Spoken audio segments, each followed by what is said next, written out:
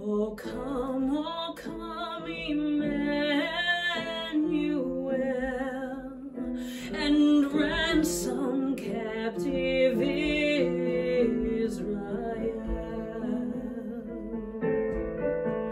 that mourns in lonely exile here, until the Son of God appear. Rejoice, rejoice, Emmanuel shall come to thee, O Israel.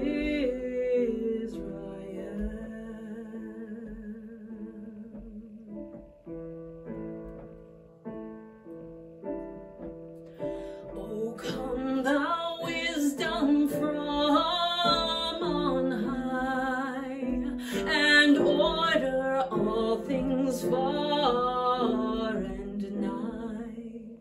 To us the path of knowledge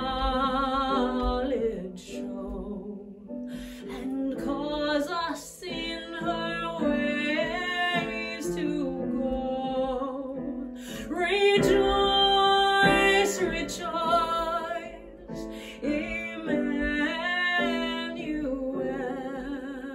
shall come to thee, O Israel.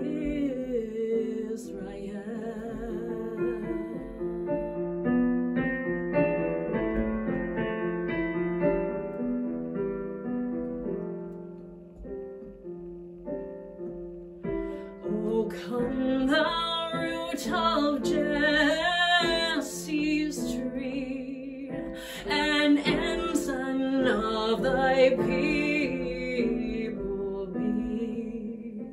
Before thee rulers silent fall, all peoples on thy mercy call.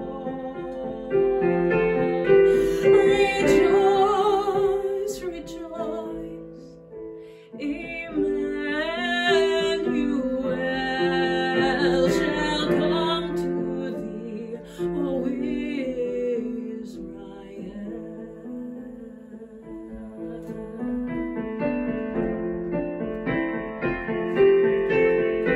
O come thou dayspring, come and cheer our spirits by thy justice here.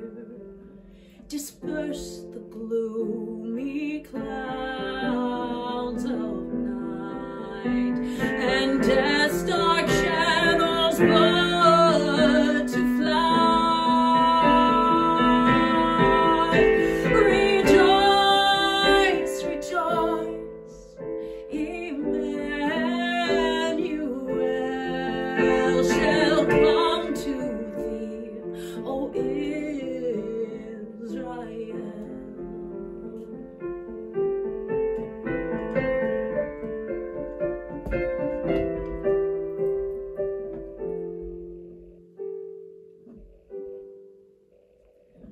O come, desire of nations, bind all peoples in one heart and mind.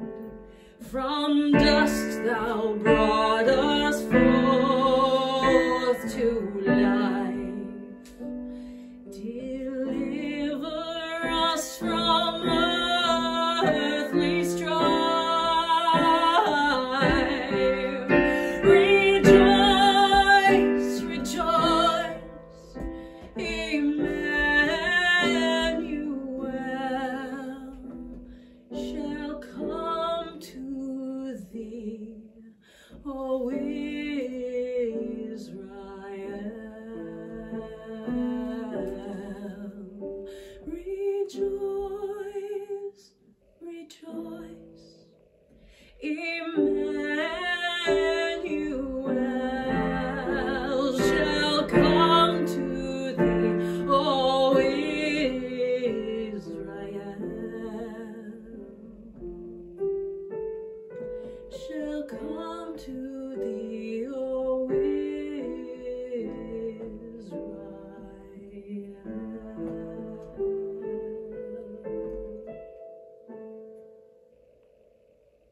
Good evening, Evangel Heights family, friends, and visitors. Thank you for your presence at this Christmas Eve service. To our visitors who are joining us this evening, I am Pastor Michelle Cobb, and on behalf of the Evangel Heights family and friends, I want to welcome you to our service. Let us pray. On this Christmas Eve, we think of the Advent candles of hope, peace, joy, and love. Candles that symbolize who you are and what you bring into our world and into the lives of all people, Lord Jesus Christ. As we gather tonight to worship you, we are reminded that you are the light of the world. Lord Jesus Christ, burn brightly in our lives tonight. Amen.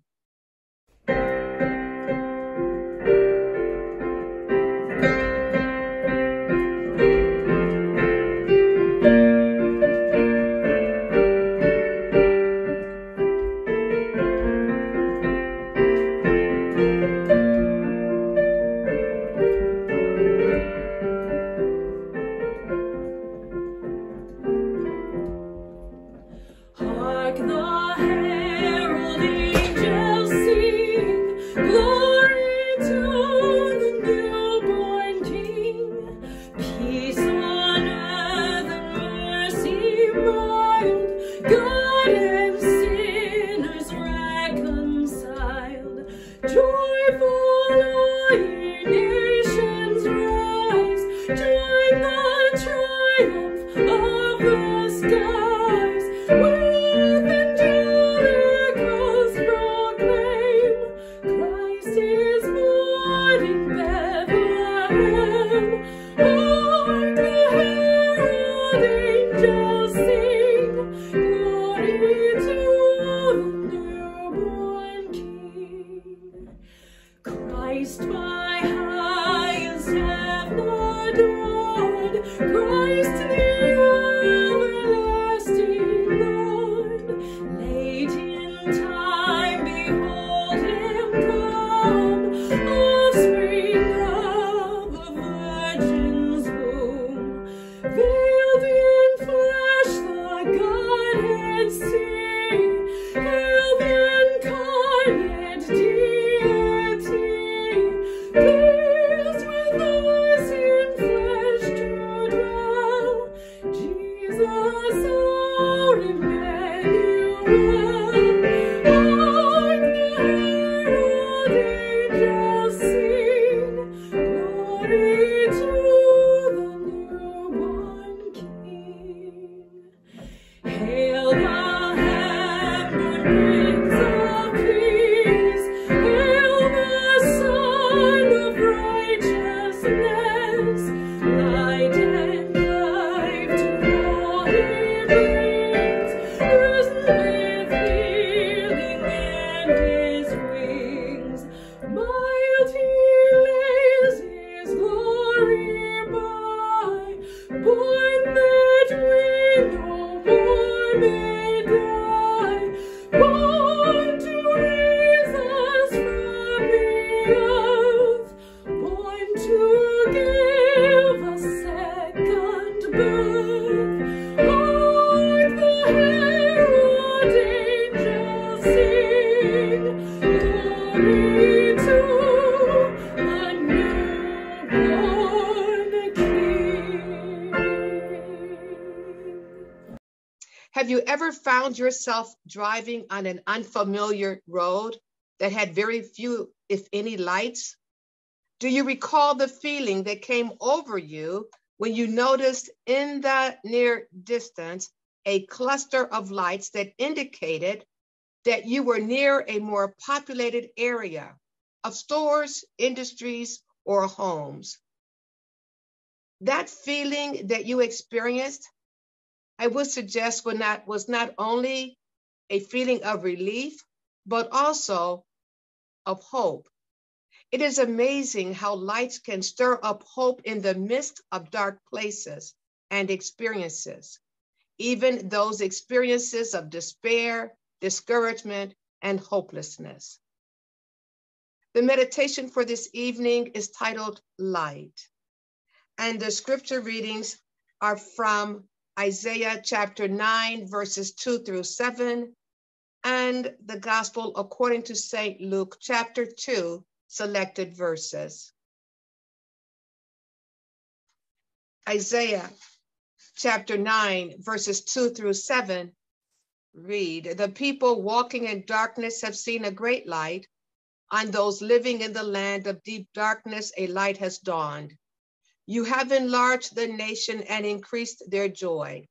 They rejoice before you as people rejoice at the harvest, as warriors rejoice when dividing the plunder. For as in the day of Midian's defeat, you have shattered the yoke that burdens them, the bar across their shoulders, the rod of their oppressor. Every warrior's boot used in battle and every garment rolled in blood will be destined for burning, will be fuel for the fire. For to us a child is born, to us a son is given, and the government will be on his shoulders. And he will be called Wonderful Counselor, Mighty God, Everlasting Father, Prince of Peace. Of the greatness of his government and peace, there will be no end. He will reign over David's throne and over his kingdom, establishing and upholding it with justice and righteousness from that time on and forever." And from the selected verses of the gospel according to St. Luke, chapter 2. In those days, Caesar Augustus issued a decree that a census should be taken of the entire Roman world, and everyone went to their own town to register. So Joseph also went up from the town of Nazareth in Galilee to Judea, to Bethlehem, the town of David, because he belonged to the house and line of David. He went there to register with Mary, who was pledged to be married to him and was expecting a child.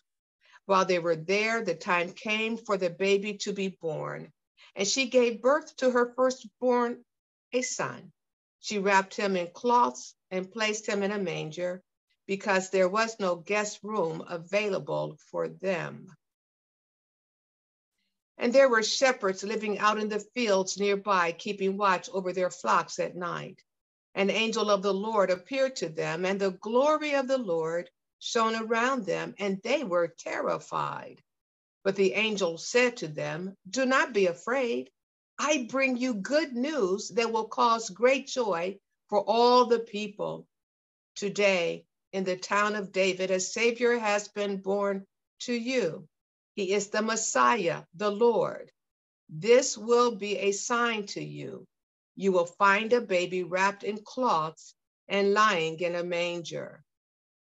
Suddenly, a great company of the heavenly host appeared with the angel, praising God and saying, "Glory to God in the highest heaven, and on earth peace to those on whom his favor rests." The prophet Isaiah in Isaiah chapter 9, verses 2 through 7 describes a land of darkness. What has caused the darkness?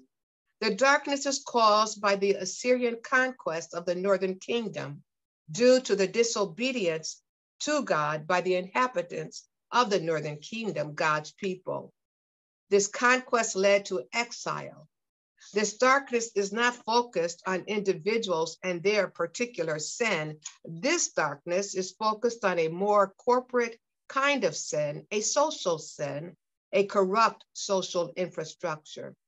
Against this background, the prophet speaks of the dawning of light. In this light, people are celebrating as if they have won the battle. Their yoke is thrown off and the oppressive rod is broken. The instruments of war are being thrown into the fire. Isaiah is envisioning the future, and this text points to signs of this future, even in the midst of darkness.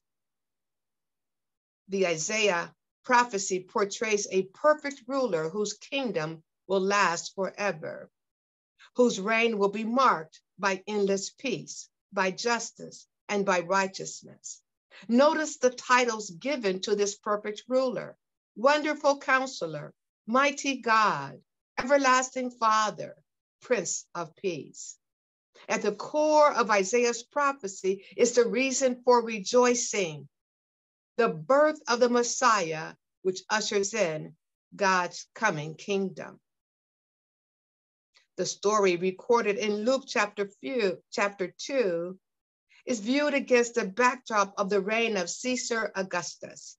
Caesar Augustus was praised as the great king of peace. This gospel announces the arrival of the true King of peace, Jesus the Christ, Jesus, the Messiah. Jesus Christ brings a peace that no earthly king will ever achieve. In the midst of our brokenness and pain, the birth of Jesus Christ reminds us that Jesus Christ is the true King of peace. Notice that this good news is shared first with those who may be considered the outcasts of society, the shepherds, dirty, smelly, living out in the fields. This was the group who the angel sought out to share the good news that the new king born has brought peace to all persons, especially to the poor. Yes, this Jesus Christ is the fulfillment of hope and the light of a world that needs a Prince of Peace. On this Christmas Eve, may we pause and invite the Prince of Peace, Jesus Christ, to reign in our lives. Amen.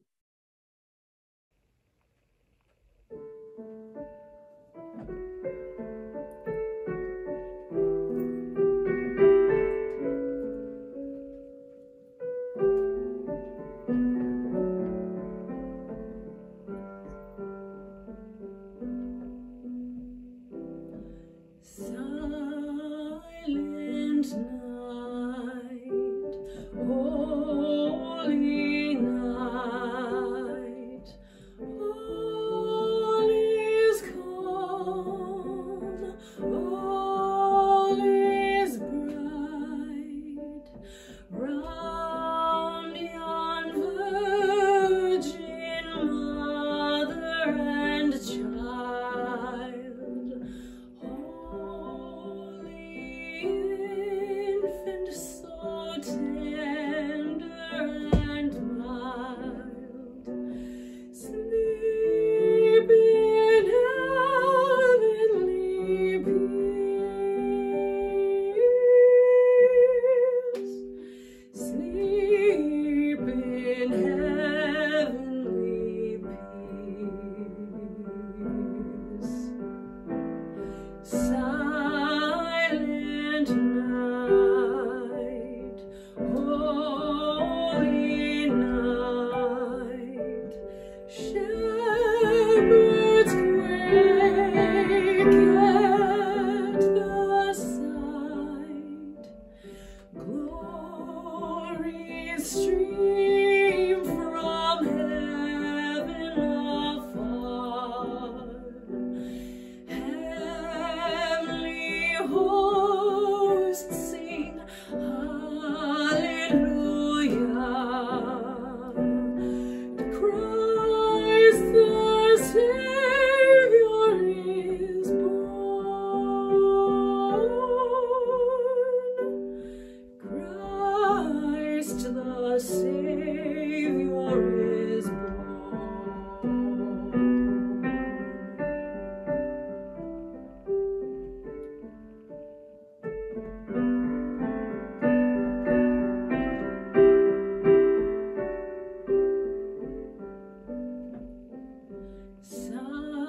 Silent night, holy night, Son of God, love's pure light, radiant beams from thy holy face, with the dawn of redeeming grace.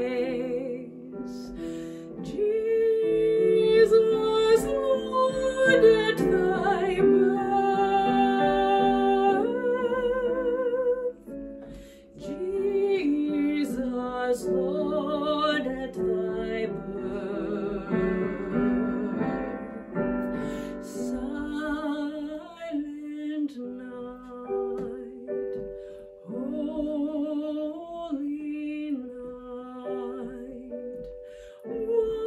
wondrous star, lend thy light with the angels. Let us sing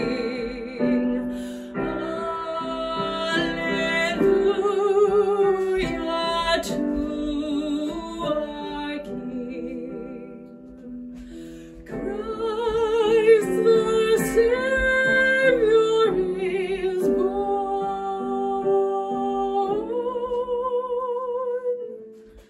Christ the Savior is born.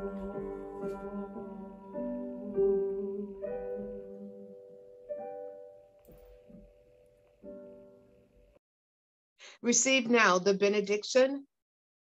The Lord bless you and keep you. The Lord make his face shine on you and be gracious to you. The Lord turn his face toward you and give you peace.